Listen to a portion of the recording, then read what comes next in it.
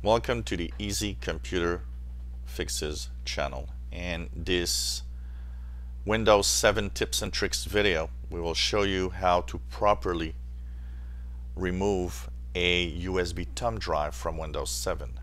Now, as you see here, I have my thumb drive plugged in on my laptop, which it says Kingston F.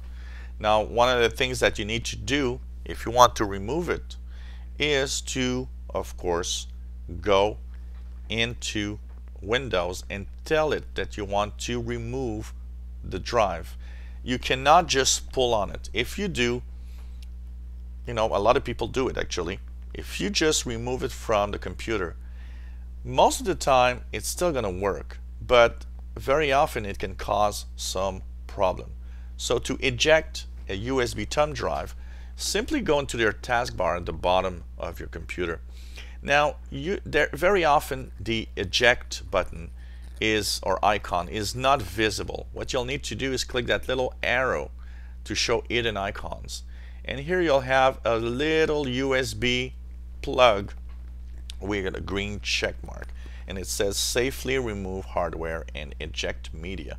You need to do this before you remove external hard drives and USB thumb drives. Simply click.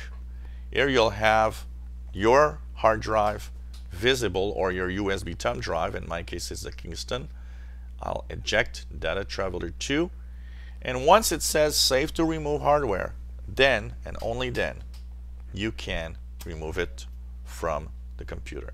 Now, in the case where it would say well, I can't remove it, or it's being used by another software, make sure first of all that all of the windows that are open on your computer are closed. Make sure you have no running programs that you've left open.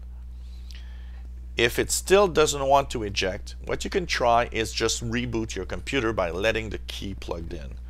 Very often after a reboot, it will let you eject the key. And if all fails and it really doesn't want to eject, then there could be some kind of process in Windows that is using it.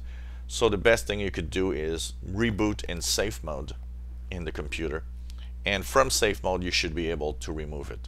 Another thing you can do if the USB thumb drive or the hard drive cannot be removed is simply shut down the computer, and once it's completely off, then you can remove safely, because it will be ejected automatically since the operating system and your computer has shut down. Hope these Windows 7 tips and tricks videos help you.